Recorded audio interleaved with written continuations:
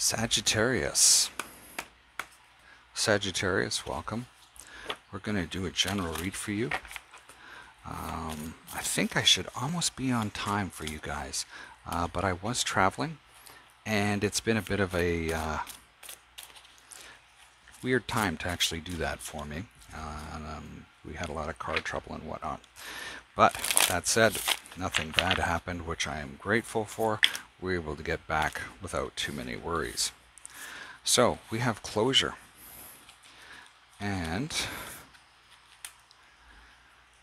closure around a love. This doesn't seem like it was a very long love. We have the Ace of Swords, the Ace of Cups, the Eight of Wands, and the Ten of Pentacles. There could be a new start for some of you around this, but you've really thought about what is going on with this particular individual. Maybe this was something that may be coming forward to bring things new again, or just to clear up things so that you can move on. We see the Eight of Wands bringing messages in around this. Now, the desire, however, is strength and transformation. You're hoping that this situation has changed to some degree. Maybe you've been holding back a lot.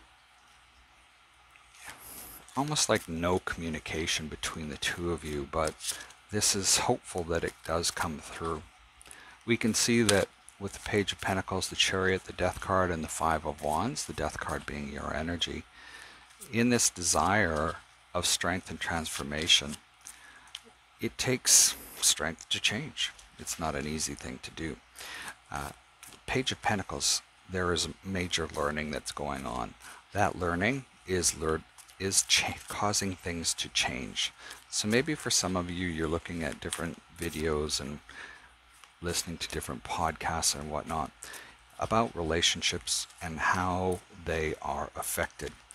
This does create, however, for you some internal struggle, but at the same time there is learning there with the Five of Wands. Excuse me. Sometimes it hurts, sometimes it stings a little, sometimes it's hard to face the truth. We can see that dreams shows up in your outcome, and these dreams feel like you're not sure which way to go with them. They can be making you a little crazy with the Eight of Wands here, or Eight of Swords here. We have the King of Pentacles, Nine of Wands, and Five of Swords. It just like, it seems like you're holding back in some way. It's that sort of wait and see approach as to how this is actually going to play out. The Wounded Warrior, the Nine of Wands, and the Five of Swords, somebody trying to win at all costs. Something can be coming back for you. So as we look over to the Judgment card here,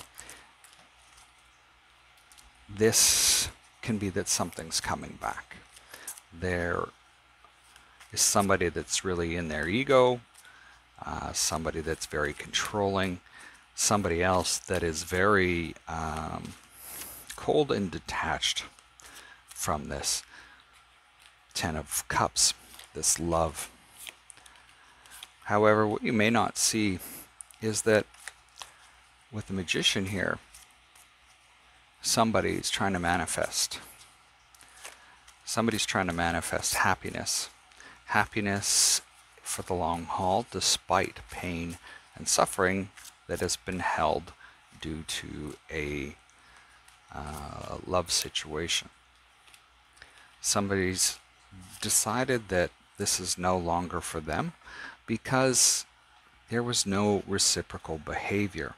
So understandably, we can see why that you would be looking for this transformation and change, that what you dreamed of may no longer serve you. We can see with the Travel card that whatever happened, whatever that went on, you're moving on from it. And it's not, there's still a lot of unanswered questions that I get. There's still clarity that you want, but overall it's just being able to move on and find a new peace for yourself. Sagittarius, that's what I have for you today. Best of luck this week. Feel free to give this a thumbs up or thumbs down, and we'll see you next time. Stay safe.